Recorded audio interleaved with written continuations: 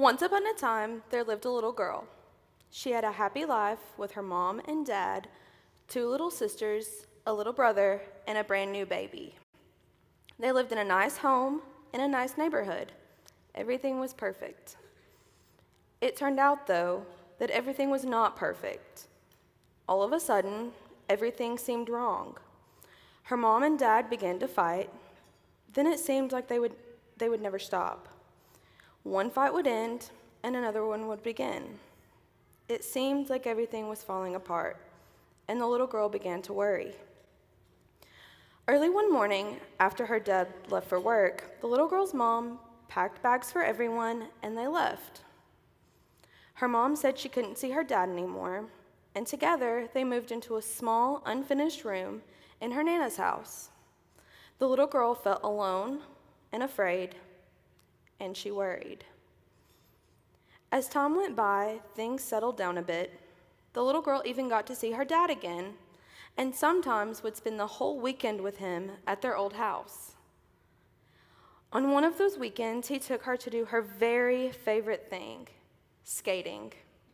She had so much fun that night that she forgot to worry.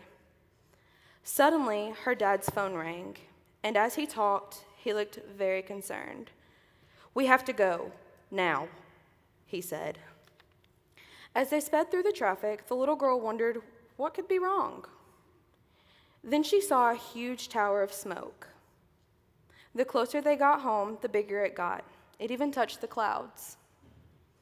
As her dad screeched to a stop in front of the house, the little girl saw flames engulfing the garage, licking the sides of her home. The little girl hugged her sisters and brother together in the back of the car as the rain began to fall. Now what? She wondered. Where will we go? Where will we live? What about our stuff? She had so many questions, and the little girl worried. The little girl's family found another house to live in, but this one wasn't so nice, and it wasn't so big.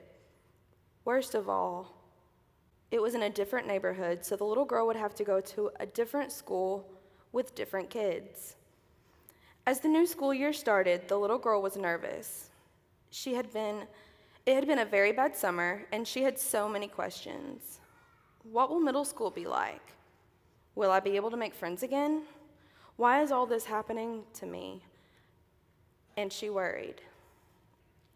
The little girl did make friends, though, and one of them invited her to YOKE. What's YOKE? The little girl wondered with a laugh, but it sounded fun, so she went. And YOKE was fun. She had never seen so many happy people in one place. They sang silly songs and played even sillier games. At the end, they talked about a God who knew the little girl and loved her very much. And she wanted to know more.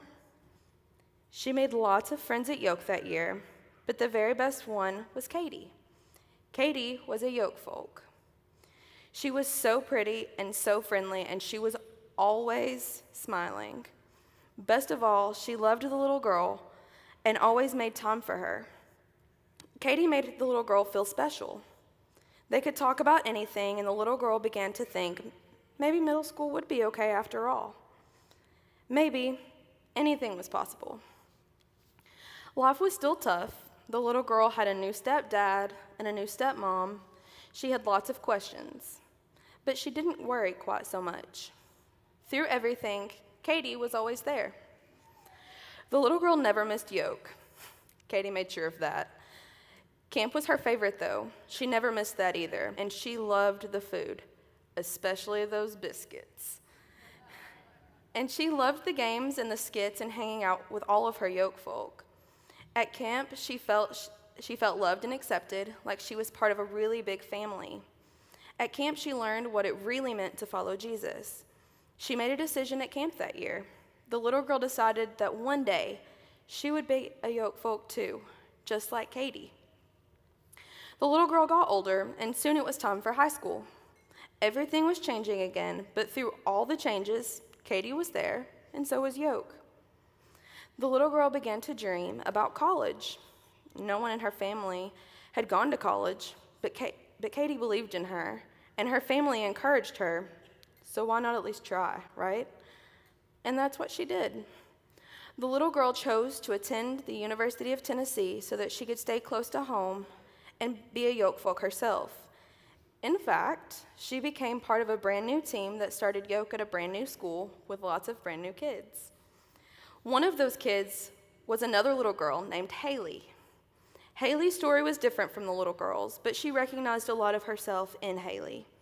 It all felt familiar. But this time, she was the yoke folk, helping a yoke kid through middle school, just like Katie had done with her all those years ago. This is the best thing ever, she thought. Against all odds, the little girl made it. She graduated from the University of Tennessee with a master's degree in special education. And that summer, she got her very first job as a teacher, right back in that very same neighborhood, in that very same middle school she walked into all those years ago. She still had lots of questions, but this time she wasn't worried at all. Now, we've come to the end of this chapter, but it's not the end of the story. Not even close. This is one of those special stories that goes on, year after year, generation after generation. Who could write such an unbelievable story? Only the person who lived it, me. You see, I am that little girl, and this is my story.